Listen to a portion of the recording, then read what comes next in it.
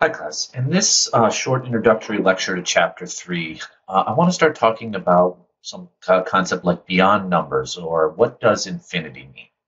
So hopefully in mathematics you've heard the term infinity, but like what exactly does it mean in the context of our class, in nature of mathematics?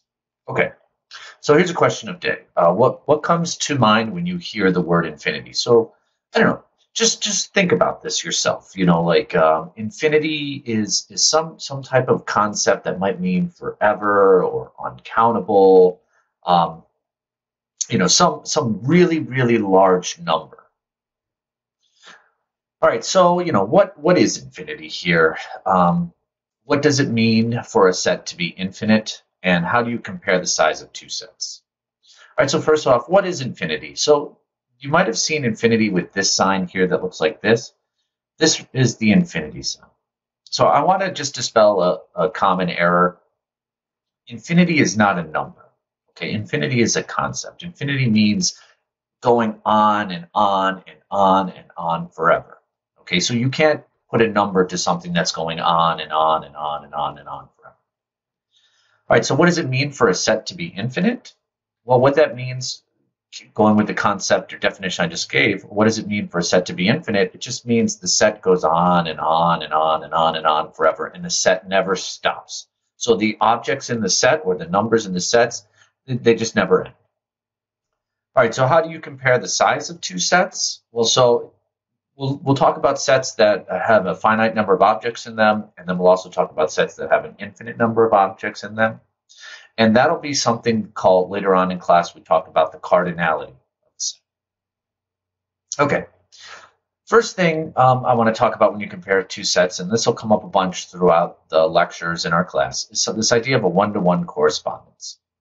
So two collections of objects are equally numerous, all right, so the cardinality of the two sets are equal, all right, precisely if there's what is called a one-to-one correspondence between the elements of the two collections. So imagine I have this barrel of cars here and this barrel of soccer balls. Okay.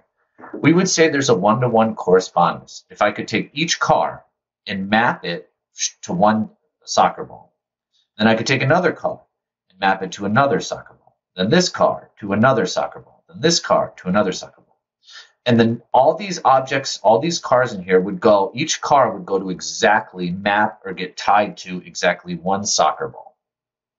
Okay, you wouldn't say this car gets mapped to two soccer balls, or this car goes to this soccer ball and this car goes to this one. So no, each car goes to exactly one soccer ball, and each soccer ball goes to exactly one car.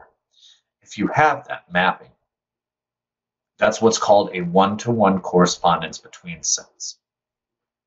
Okay, so let's just talk about this. Okay, and this seems silly, but let's just do two examples. All right, about something being this called one-to-one correspondence. So the first one is you have a bunch of balls, okay? So your first job every morning at tennis camp is to get the ball machine ready for action. So you open up some new cans of tennis balls and empty them into a large hopper, okay, like just about like a little metal cage to hold the balls. Is there a one-to-one correspondence between the balls and the can? Okay, so if you know anything about tennis cans, okay, if you buy one tennis can, it comes with three balls or three tennis balls in it. So suppose you open up 10 cans, okay?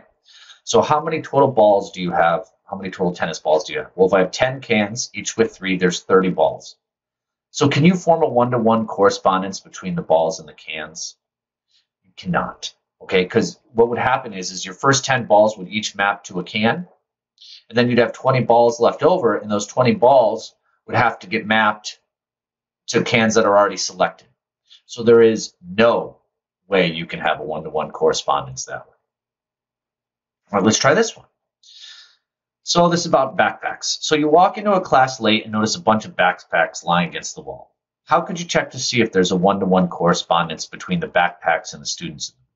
All right, and then is there a way to pair up each backpack with a student? Absolutely.